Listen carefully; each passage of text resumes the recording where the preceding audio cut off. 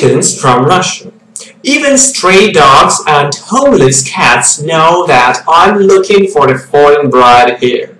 Many days ago, a raccoon asked me, Many days ago, a girl asked me, have you thought about just traveling? Maybe you will have a better chance this way. I liked this comment so much that I decided to make a video response. Because this question is good, correct, and logical. Why is this Russian creating weird videos while in Russia? Why doesn't he just go to any country to find a foreign bride? Firstly, I work in Russia. Yeah, I understand that it's hard to believe. You probably think that my job is to slowly drive you crazy. But no, in real life I have a real job, and even if I'm going to travel, I can only leave for 10 or 14 days. It seems to me that this time is not enough to find my soulmate.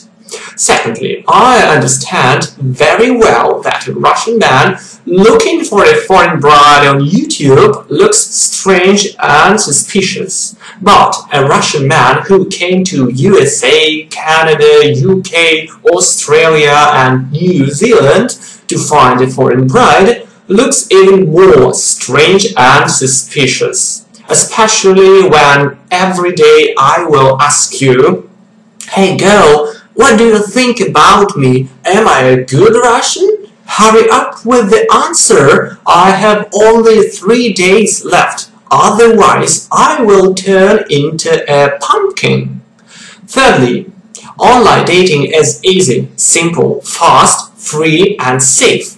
Of course, I understand that when we move from online communication to a real meeting, you might be a maniac.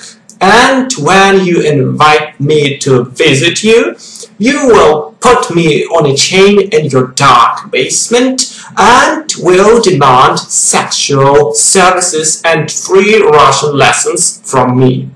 In principle, I don't mind, but I want to immediately warn that I have very delicate skin on my neck. So buy me the most expensive color. However, I have little hope that you are a decent girl who will not offend me.